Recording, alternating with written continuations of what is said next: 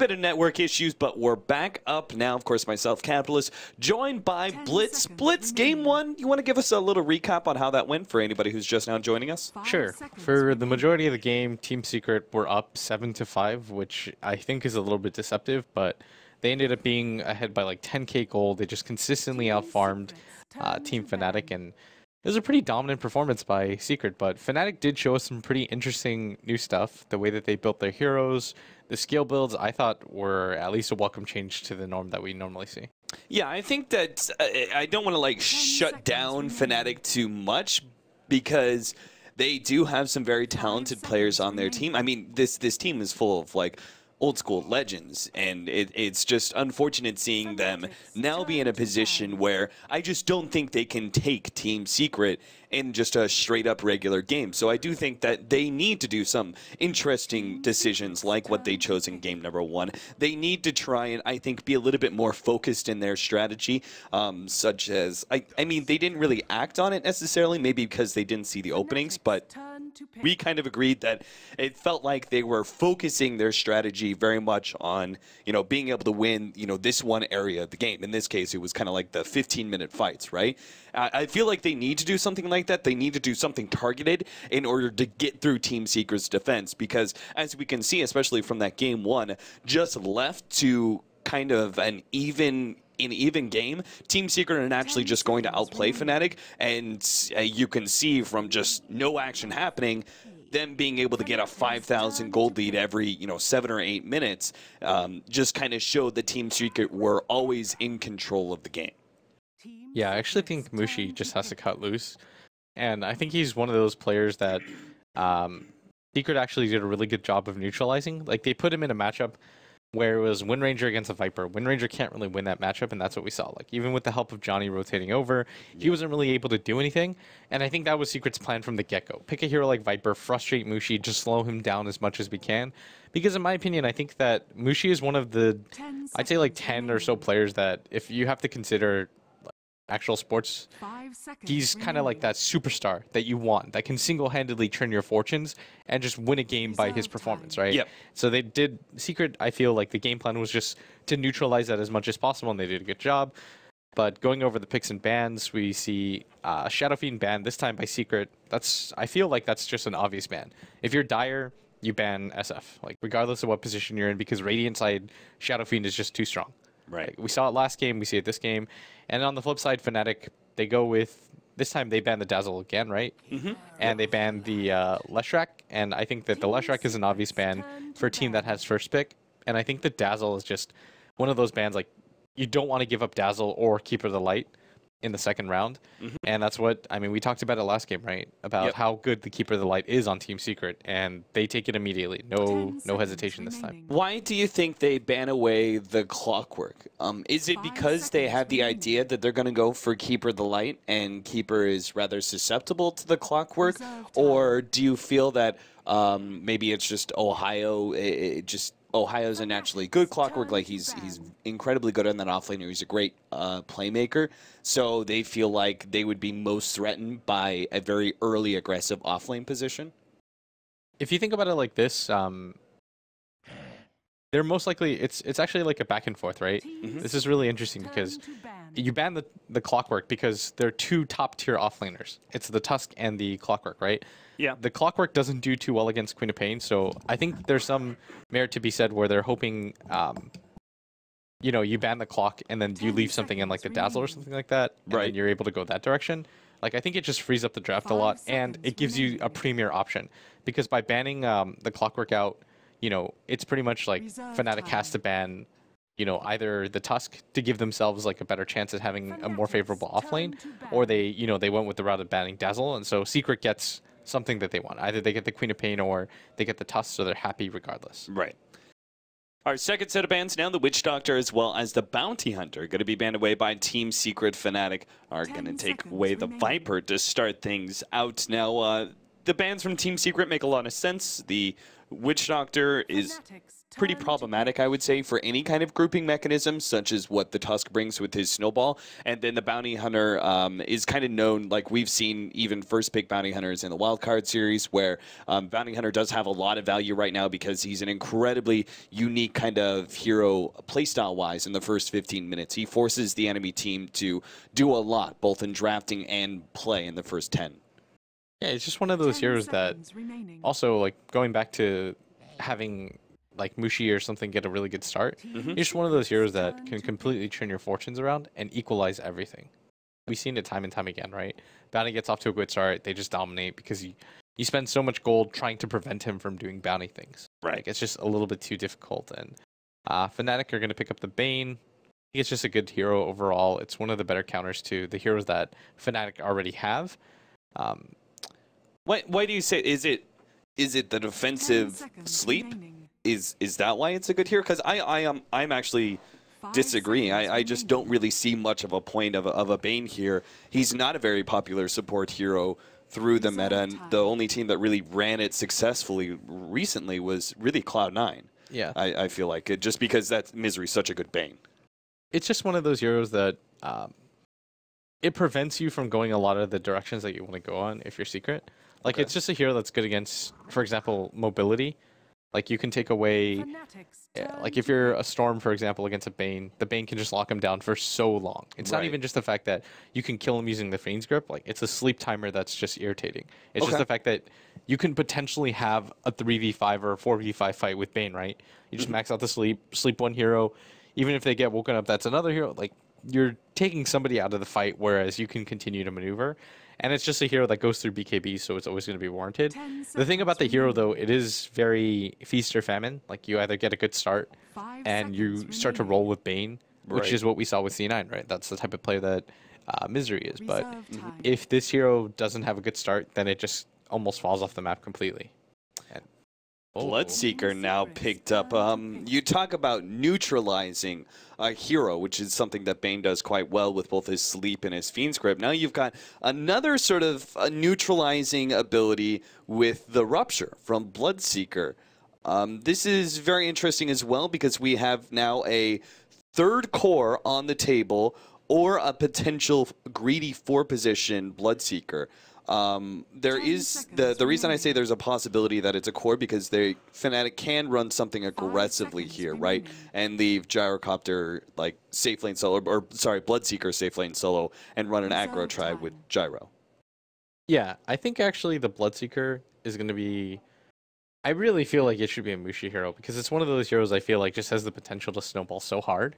Like, I think he wants to be in a position where the game rests on his shoulders. I think he's kind of unique in this day and age in that regard. Like, a lot of teams like to play the team aspect angle, but I feel like Mushi's still one of those players that wants the game on, his performance a lot. Right. And so I feel like, and Bloodseeker almost perfectly fits that bill, and so I think that I would like to see him on that. I do like Secret's pick so far, though. Like, they've got heroes that they're pretty iconic for in this patch, right?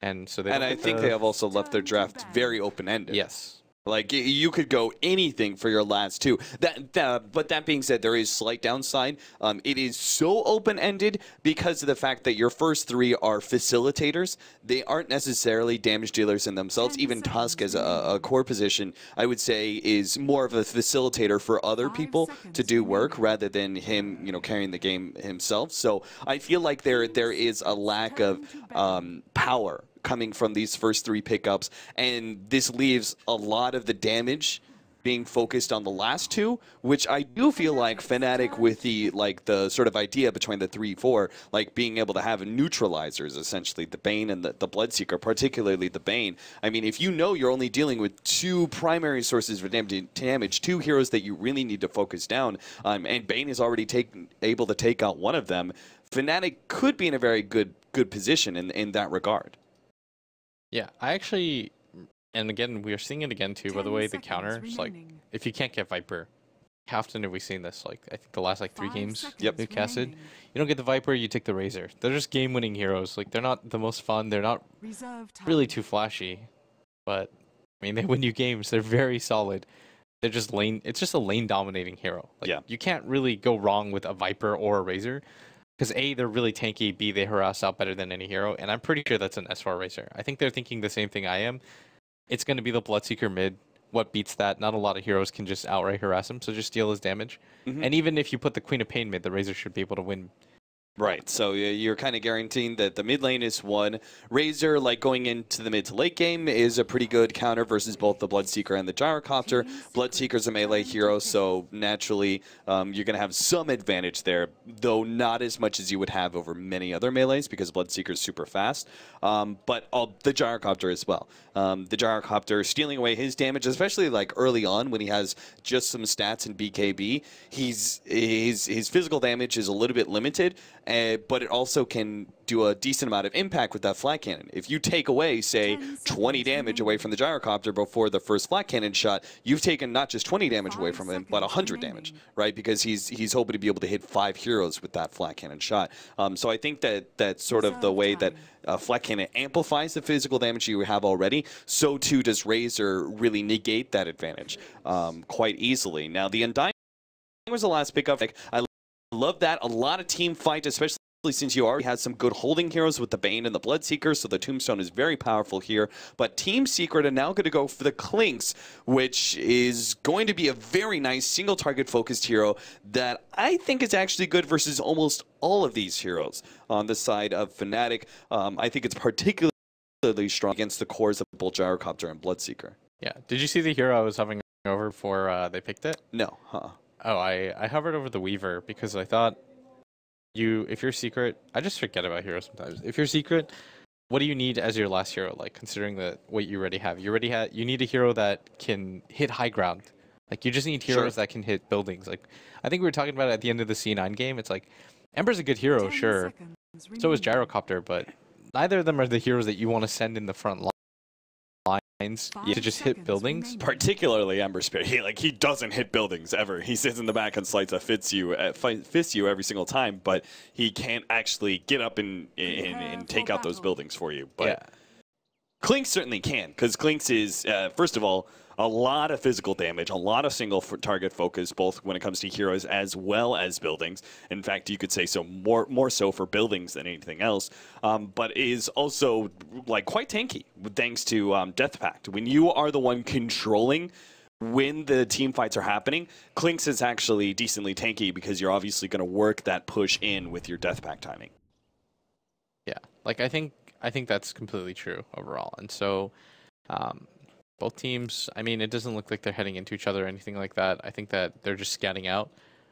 Judging by the item builds, it's actually possible that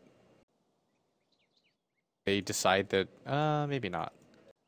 They could just try to get aggressive early on if they anticipate the Undying to be the dual offlane. Right. I think it'll be, yeah, because Ohio's already in position. That means Mushi's quad mid. Okay. It had to be one of those two, I guess. They'll probably do then Undying plus Bloodseeker offlane, and you probably want to dodge that because the Gyro plus Bane is a lot more easy to deal with, I feel. Yeah, that makes sense. I mean, generally speaking, you just don't want to fight into the Undying at all, but if you manage to, yes, you successfully dodge it in the first minute, say, you manage to get a single offlaner up against the dual aggression of the Undying +1. But then the Undying just rotates bottom lane. Aren't you stuck in a bad position at that point? Because now you're faced tri-lane versus tri-lane, and then you are then the one forced to rotate. But you still want them to react to you more than anything. But I think this is like some weird tricky game because both teams are reading each other before anything actually happens. Like Fnatic is going for the counterplay, and then they get counterplayed because it's a little bit too obvious. So now Secret is going to, it's just like a back and forth mind game because you originally saw the Undying at top, right?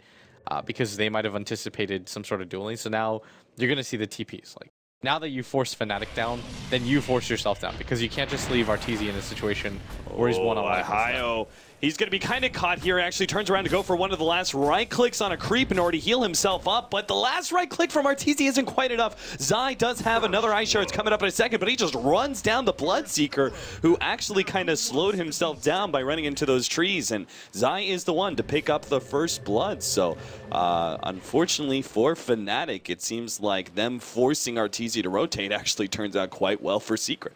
It was so unlucky for Ohio. He had the Blood Rage on him. Oh, and they're actually going to go on him again. And is he blocked off from this? The creeps are blocking him quite heavily. Zai is trying to get in front of him as well, but Ohio will live. Seems that poor man's shield does do a decent amount of work. Johnny's going to pass over his potion, so Ohio stays in the lane for the time being. And now Johnny's going to try and help out this Bloodseeker by harassing Arteezy down a bit.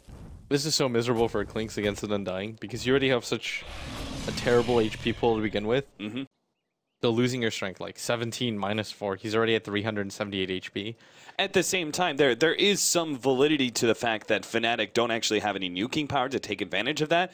Plus the fact that while he does drop low in HP, percentage-wise, he's not low, right? So Bloodseeker isn't actually getting a big benefit out of Thirst. Yeah, but you still don't want to be at... He's at 302 health right now. Like, if he gets right-clicked once by Bloodseeker, you played against it before, you get hit once by Bloodseeker and like... and you're that low, then you just die because he can just chase you down. He doesn't really care if the Rubik's there or not. Once he gets a level or two of Thirst, then I'm pretty sure he's just going to try to run on Arteezy. That's the play. And in the mid game, they have a ton of bursts. I mean, they've got the Queen of Pain. Ultimate, like if Arteezy isn't careful, there's a lot of potential for that. But I'm interested to see mainly how he decides to itemize. Like there's a pretty standard build nowadays that's been floating around. You go like Aquila, Soul Ring. Ooh, Arteezy actually got caught. I was going to say he needs to just continue to try and kite around the Bloodseeker, but Ohio very smart, recognizing what the best opportunity is. He gets for the very early boots and then immediately pushes forward alongside the Undying to force Arteezy to use that mana. And Clinks does have a very limited mana pool, particularly if he's spamming out Searing Arrows for CS. Yeah, that's why you have to go for the Soul Ring at some point, but... I mean, this is just an awkward situation because Arteezy always has like 300 HP because of the decay. And so this is just a rough matchup. And something we haven't talked about, I guess, is just the fact that the bottom lane has been pretty successful for, I'd say, and actually... Oh, wow. What? Jumping in. Mushi actually managed to get S4. I was watching the Bloodseeker get aggressive on Kuro and Arteezy at top, but they managed to actually get the kill in the middle lane. Mushi coming up big. I'm not used to seeing that. S4 just die like that. Yeah. And this is a matchup where I guess Queen of Pain does okay, but the Razor should also do okay, so he must have just taken too much damage from that dagger. Like, I just didn't anticipate either of them really dying here in this situation, but especially since S4 has a high ground ward. Like, he should be able to spot the aggression coming, but I really want to see how that had happened. But Mushi's going to grab the top rune, and with this advantage now, like, we talked about it before, Ken, right? Like, we really emphasize that Mushi is one of those heroes or players that really likes to play the hero that can just solo take over a game. And I feel like he's just going to be pissed now. He's going to be like, we lost that last game. I wasn't able to have impact.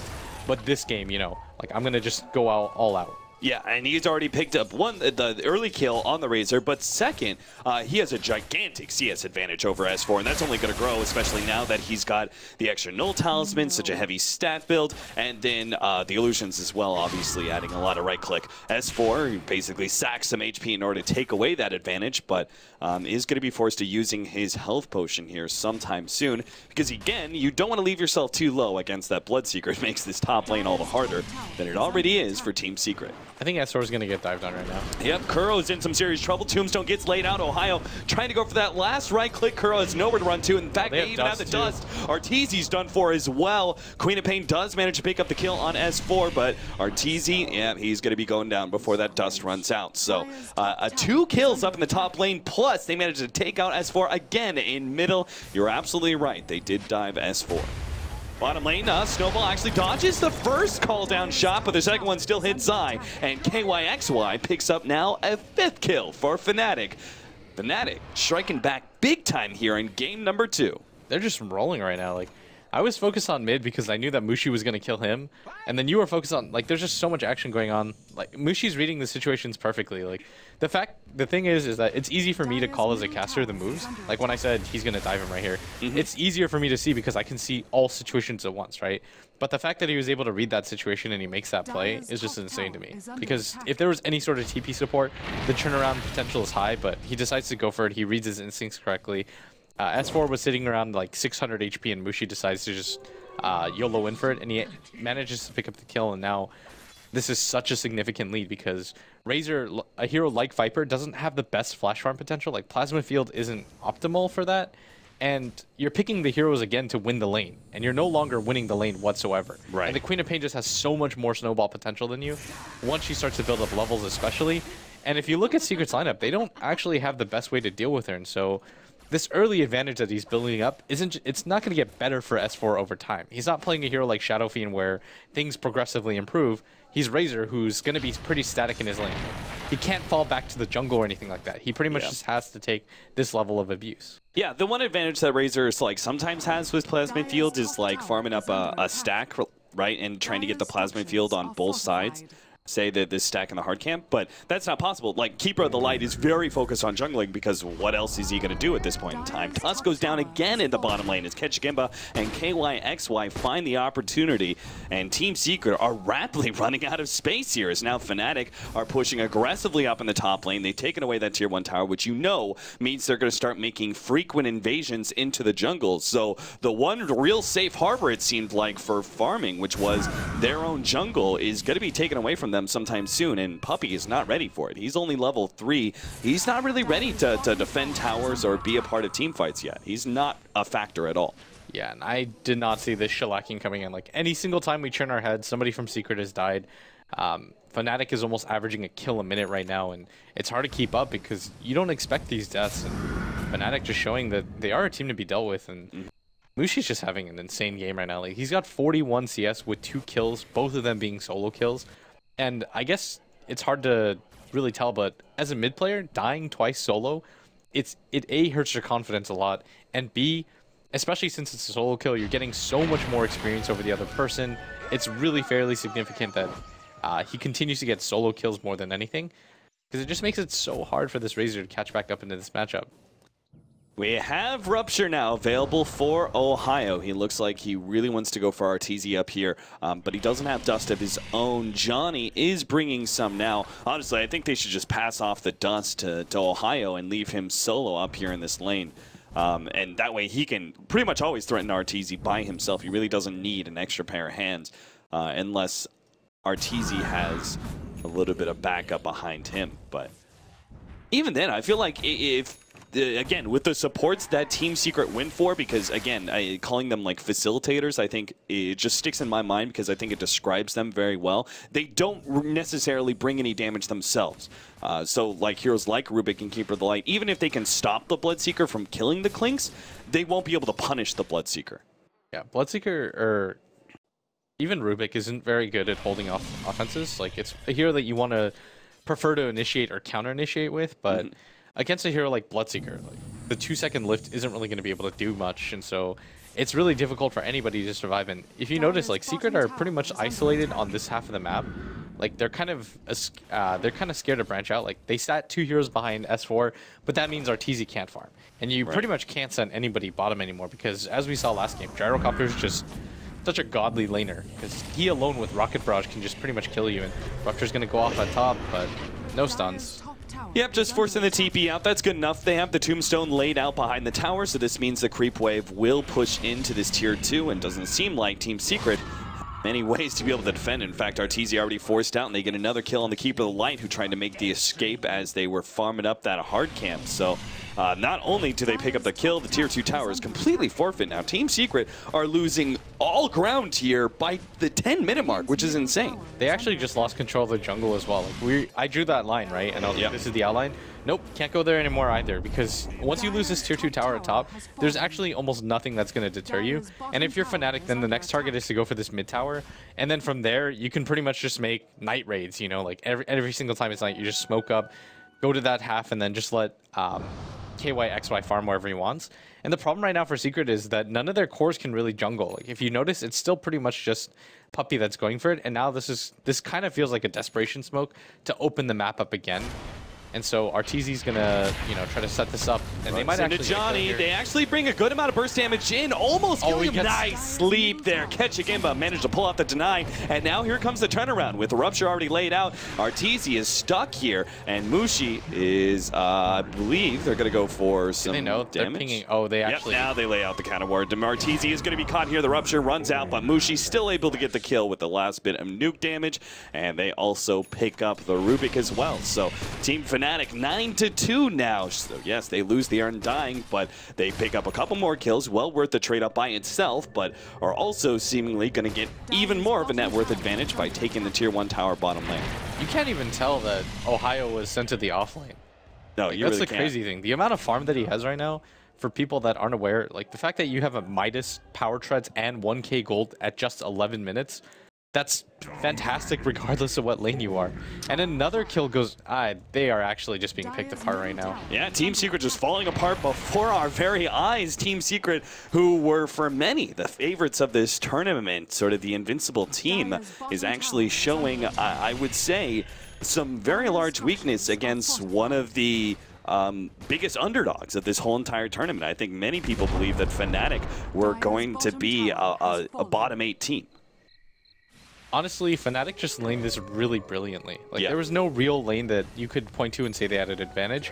Like, the first blood was nice, but at the end of the day, like I said, it was a Bloodseeker and Undying. Every single time that the Undying cast a K, Arteezy pretty much has to run away. Like, that's what you saw, right? He gets the K, he has 300 HP, and then the Bloodseeker just continues to farm. And any opportunity where you're low, you just die. Because the Keeper of the Light is really focused on jungling, so he can't rotate over. The Rubik is not a good defensive support whatsoever. Like, your base damage is so incredibly low, your nukes cost so much just to use to harass to begin with, so it's just way too hard for him to defend Arteezy there. And Klinks isn't one of those heroes that is self-sufficient to begin with. And at that bottom lane, Bane plus Gyrocopter, like, if you get slept, you're dead, because you're going to get run down by Rocket Barrage every single time. So you're just seeing complete dominance. And I mean, I'm not even covering Mushi right now because all the lanes just went so well for him. The fact that he got 2 solo kills on a player like S4 is pretty ridiculous, and it looks like he's going to pick up something like a 15-minute Aghanim Scepter. And I think this is the right choice because he's just looking to snowball and get as far ahead as he can right now.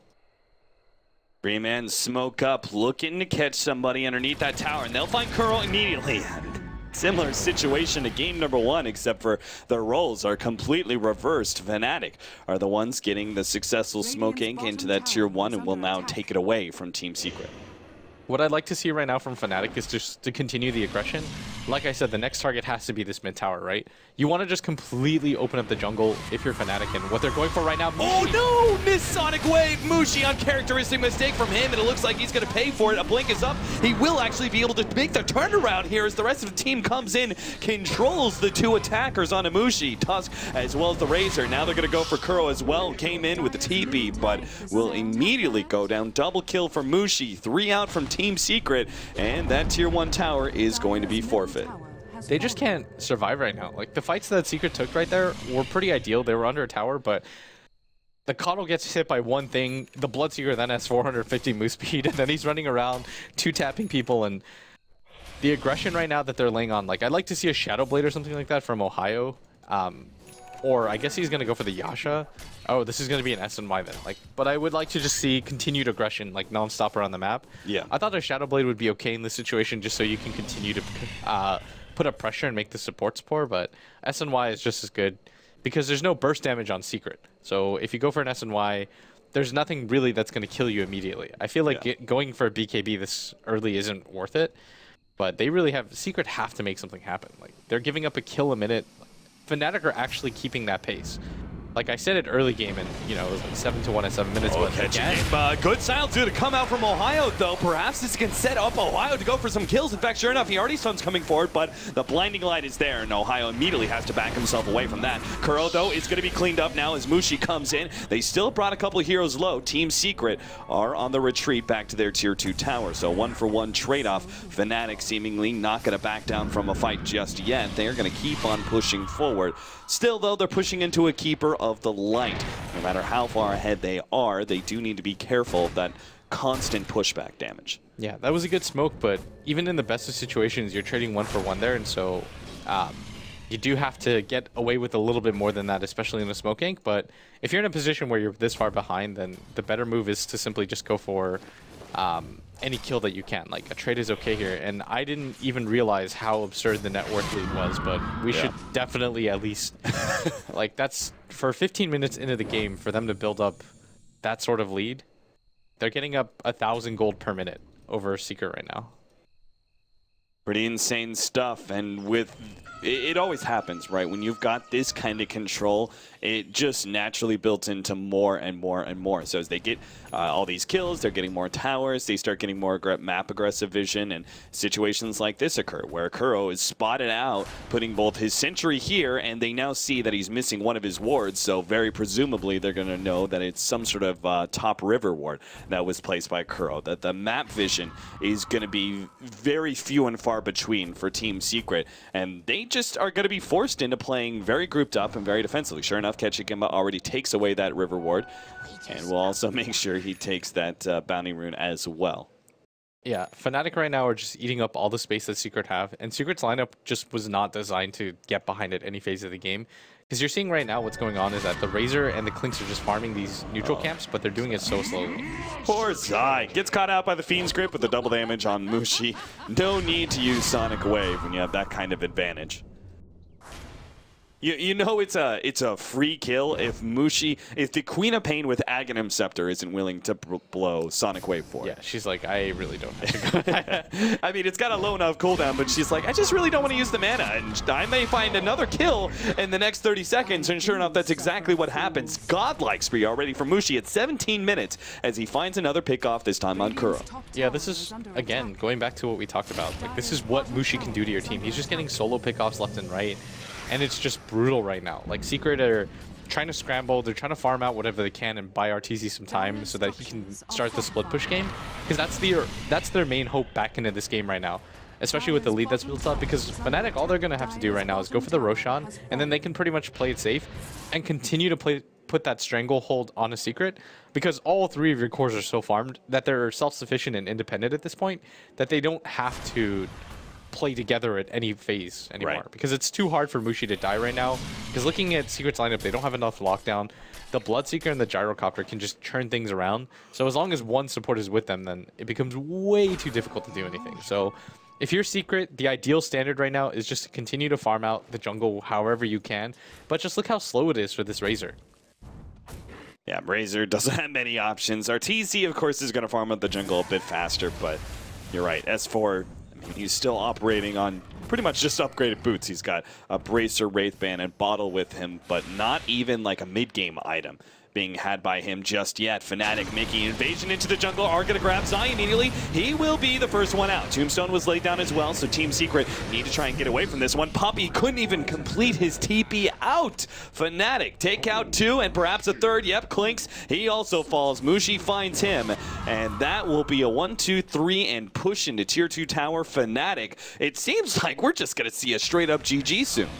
Yeah, they're at this point, Secret there's nowhere for them to farm anymore, and you know they're making the right steps to try to come back into this game, but it's the limitations of their lineup right now. I feel where none of their cores can really go to the jungle. Like, Tusk isn't a hero that's going to come back from the jungle, nor is Clinks, nor is Razor. Like, those are heroes that depend on tower gold and building up an advantage and being able to parlay that into just pickoffs. But right now we're just seeing Fnatic just take complete control of the game. This is what you wanted to see out of them last game, but this game, I mean, things are completely different just because of how well Mushi is playing. Like, I don't even think this is Secret playing inherently terribly in any sort of situation. It's just that Mushi is just doing whatever he wants with them. Like, I really feel like he's just mad. He's saying to himself, like, why did I even bother, like, losing that last game? Like, I'm Mushi. Like, I get to do whatever I want. And now with the Aghanims and upcoming Octarine core, he's going to have a 30-second cooldown on his Sonic Wave, and Blink also goes to an absurd, like, 4.5 seconds or something like that. Like, it just becomes a hero that's all over the place and has nukes constantly. And with the level advantage he still has over Team Secret, just going to be blowing up heroes left and right. Bloodseeker, of course, is still quite a happy camper. He's got Hanamitis, SNY, 2,400 gold. We still haven't even gotten to the period of time where Hanamitis has paid for itself yet. So as just goes to show, as this game goes on, Ohio's going to be raking in even more items and even larger of a net worth lead over Team Secret than they already have. I mean, if you just look at the core positions, pretty much every single core of Fnatic has double the net worth of the respective core from Team Secret.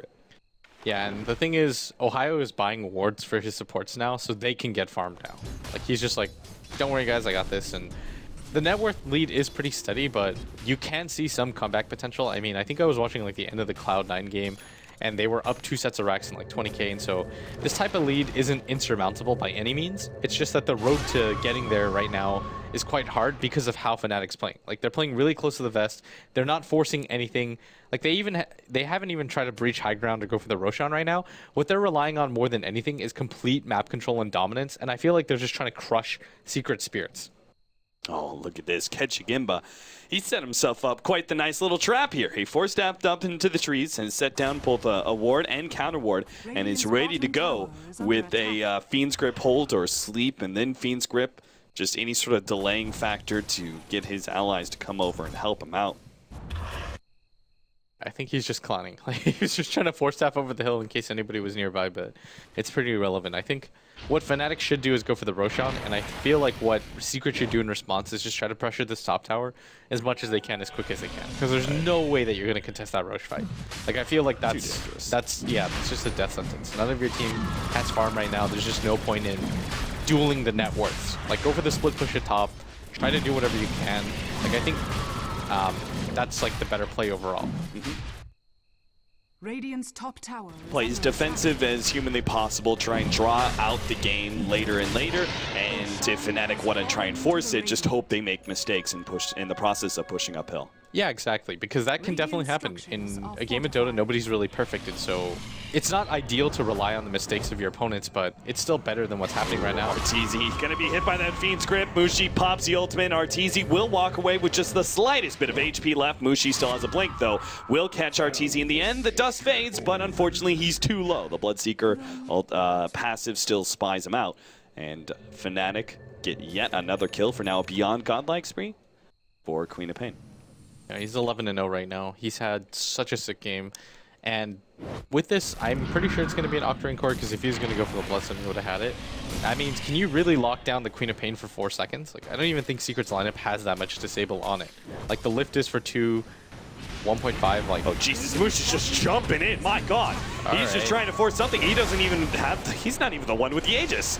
I thought for a second there I misread who grabbed the Aegis, and it was actually Mushi. But no, Mushi's just like, whatever. I'm going to jump in there, don't care. And he still manages to get out, despite the fact that he didn't have Octarine core yet. His allies help him out with a couple of defensive force staffs, and he is good to go. Yeah, it's actually insane that he's just allowed to blink there. And if you notice, Secret's wards, though, they're still placing good wards. They have vision in areas that they need to, where they think they're going to get assaulted from. But right now, if you look at Fnatic's wards, I guess we don't talk about wards enough in general, but the way that they're warding is just to strangle Secret. It's just to kind of cut off wherever farm angles they can go for. Like, this makes it so that nobody can farm the Ancients and they can't go for the Rosh attempt. This is the entrance to the jungle, which is a lot more safe, because you notice there's already a preemptive ward there, right? And then they're just continuing to ward in places so that there's nowhere that Secret feels safe. Like, before you even leave the base, you're being cut off. Like, look at Arteezy's options right now. He's trying to farm the enemy Ancients because he realizes, like, if there's a ward in this area and he gets picked off, then that's a free Roshan and a kill. Yeah, especially like the fact that he's coupling the wards. Mushi, there's no way he dies here, right? He's got to blink up in a second. Ooh, that was actually closer than I expected, but goes to show the power of Clinks. Now Ohio is going to have some slight issues. They actually brought S4 back. They can easily get this kill, but Ohio gets the force staff away, and he still had a bit of mana left. I was going to say earlier that Puppey, the Keeper of the Light, is a decent, like, very, very soft, but he is a counter to the Bloodseeker in that he has both Blinding Light, which is good at being able to just stop the Bloodseeker's damage, which is obviously priority in right clicks, and then also his Mana Link, which is quite good because Bloodseeker relies on his innate mobility when people are at low HP. Oh yeah, for sure. Like, Bloodseeker or Keeper of the Light is just... It's just an annoying hero to play against. Like, once there's 4 staffs in the game and stuff like that, you can use the Blinding Light and just, like, triple mana off, but... Oh, Mushi gets a 3-man Sonic Wave. The Snowball manages to save the Keeper of the Light for the time being, but it only provides a slight moratorium in his death. Yeah, Fnatic, the crazy thing is they haven't even gone for Roshan. Like, how often? Actually, they have, but yeah. It took them so long to do it originally that they don't even need it to go high ground, is what I mean. Like, it's pretty unnecessary at this point because... Yeah, normally you would wait for the next Roshan before you try and push uphill, right? But Fnatic are just so far ahead, they're going to go uphill with the first Roshan. Yeah, they're just, at this point, they don't really care. Like, I think even without the Roshan, it's just absolutely securing it in S4. Last Bastion of defense. Yeah, he tries to back himself away, but he just runs himself to death with the Rupture on top. Gyrocopter secures that last hit. Kuro running forward straight into the Tombstone. Doesn't really care. Fnatic, though, very much focused on objective gaming. They've taken out the mid lane of Rax and immediately slide on up to the top lane, not wanting to give Team Secret any room to be able to make a comeback. So it seems, well, Team Secret, they're still going to try and fight this one out. They do not have the Razor. Klinks now has a Desolator ready to go, but the tier 3 tower is about to fall. Another blast gets laid out and does bring at least KYX wide low. He still has that Aegis. Good to go, though. Zai going to be slowed down, actually forced to snowball there because he didn't want to get hit by the silence. S4 now come to the foray, the ultimate. And the pushback there, he's able to get the Gyrocopter down. S4 comes forward. They managed to clean up one already. S4 drops quite low, but they can't pursue him out. Fnatic are still healthy as a full 5-man crew and are able to finish up that melee at Rax. And seems like they're going to be able to stick around for the range Rax as well, as Team Secret only operating with 3 heroes right now. KYXY takes just one shot before immediately there's a response from Team Fnatic. Slow down Arteezy and make him asleep. The homing missile comes in, bonks him up, but Fnatic don't care. They've taken that second lane of Rax and will immediately back up to refuel and probably pick up a couple of items before they now go for Megas. Yeah, you can even wait for the Roshan if you absolutely want to secure this game, and that might actually be what they shoot to go for, because you just want to make absolute sure that this isn't a game that you lose. Yeah. Like, Fnatic have done everything that they possibly can to secure this game. I think the net worth lead has to be at least 30k. Yeah, it is. It might even be a little bit greater than that once the time passes. And I mean, the farm advantage alone is just so hard to come back from. And Secret had to expend like what 3 buybacks there, and they weren't even able to hold Rax. So when you're doing that, it just continues to kind of shut you out. And Secret are going to go for the smoke gank, but this is like, you have to get something out of this. This is a super YOLO maneuver. They know that Kuchik Imba's right here, and he actually manages to get himself away at the same time. Yeah, the good play there, being able to Glimmer back himself away. KYXY is going to respond, though. He's got his BKB, turns and fights the rest of the team.